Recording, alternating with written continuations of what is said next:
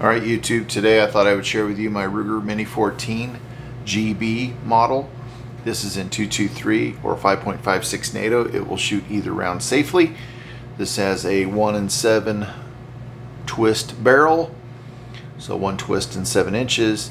This is the GB model with the 18-inch barrel there, and as you can see, this has the front sight one piece along with the bayonet lug.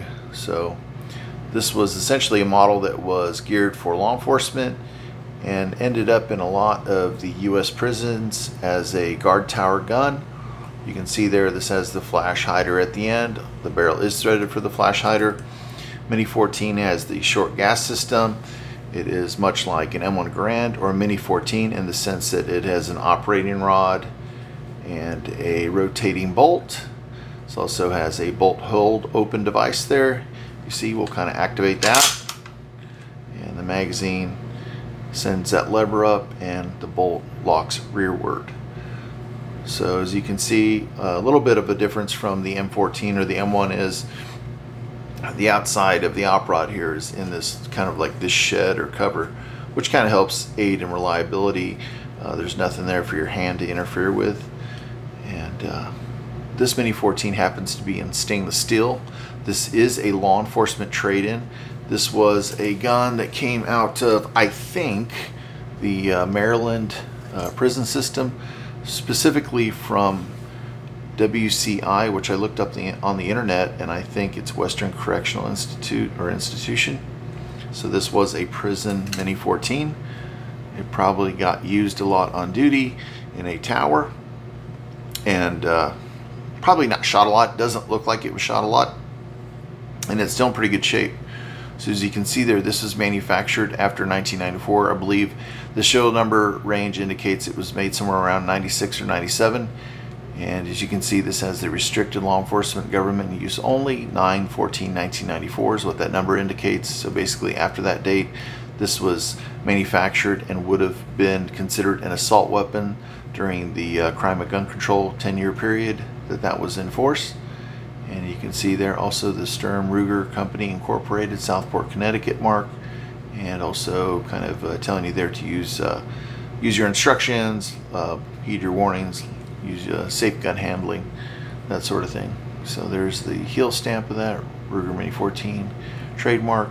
If you notice here on the Ruger Mini-14 that it has a sight somewhat similar to the M1 Garand or M14 in that it has a adjustable elevation there and also adjustable windage, and it looks like you can use a small pin or a bullet tip even to push in that detent. Makes it really easy.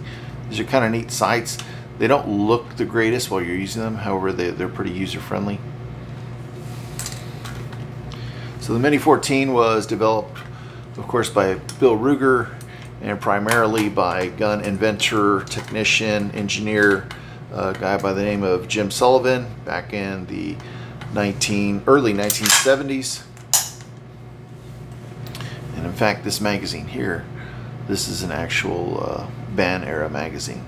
So you can kind of see the 1994 mark, and of course this was provided when I purchased the rifle, so they probably had a lot of extra new magazines during the trade-in period, and this was included when I purchased this. So this is in really nice shape.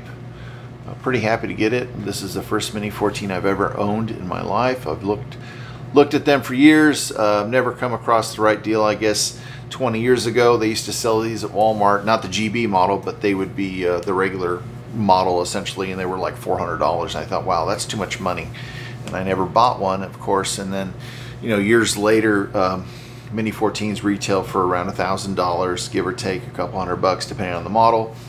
And sometimes you can get used ones, or you can get the old GB model, which I think is actually cooler. So if you get the GB model, which I don't think is made anymore in this state, as far as with the sight where it is, the sight is actually moved up on the newer tactical model, and so it's kind of neat. It's kind of a collector piece. Pretty happy to get it, and like I said before, it's in nice shape. So these things disassemble similar to the M14 or M1 Garand. You pull the trigger guard out, this rotates out, slides out.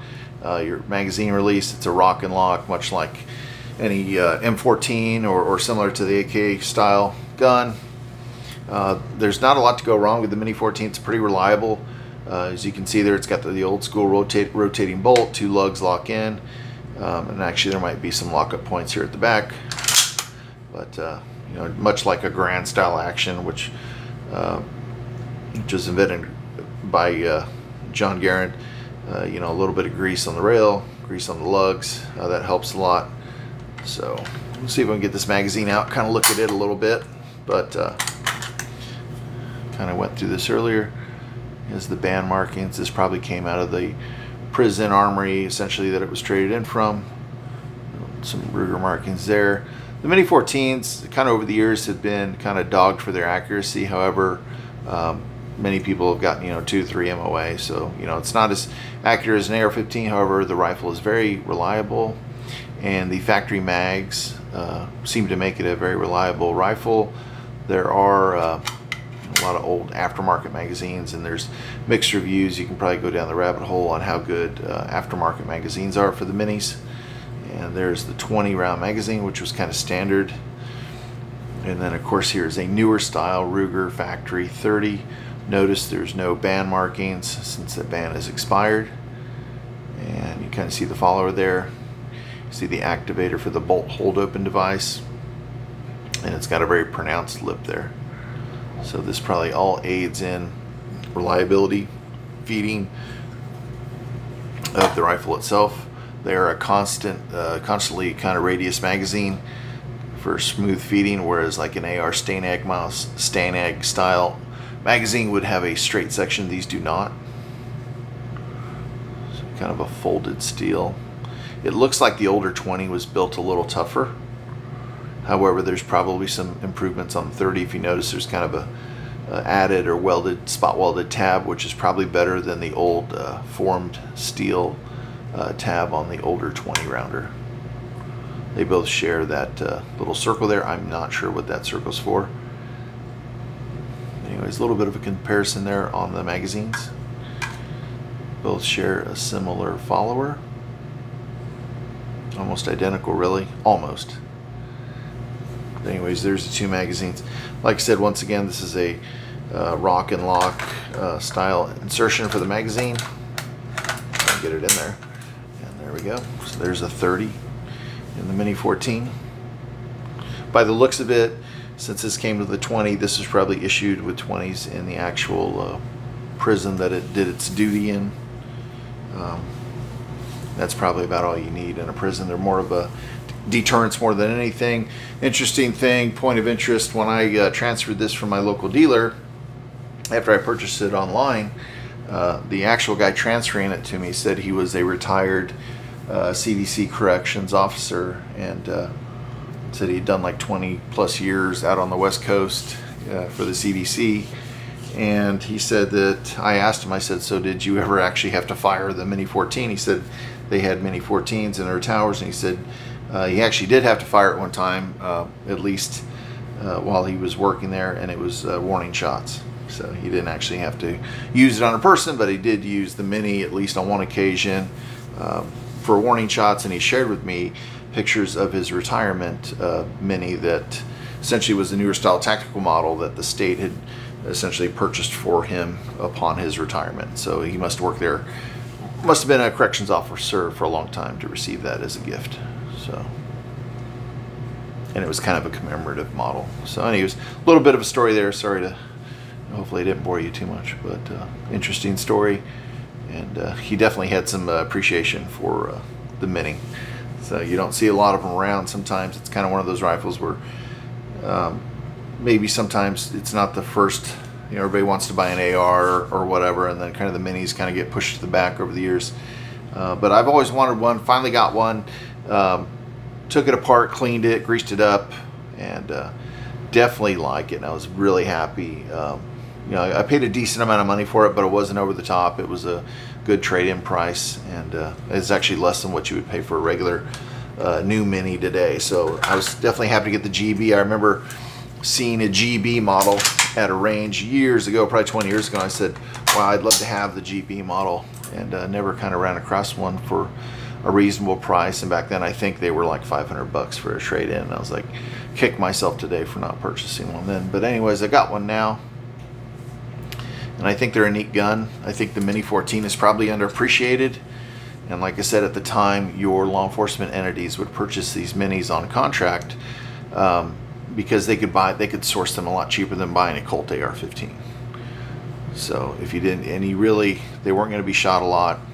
They were kind of going to be put in a rack, carried on duty, carried in a tower, carried in a trunk of a car, and they were kind of a rifle that would perform when you needed it. It wasn't the most accurate gun in the world, but it worked well, and it was very reliable. And they're pretty well built. Ruger has kind of perfected the investment cast system on many of their parts, the receiver being one of those parts. And this is the model, all in stainless steel. Very cool looking gun, and thought I would share it with you today.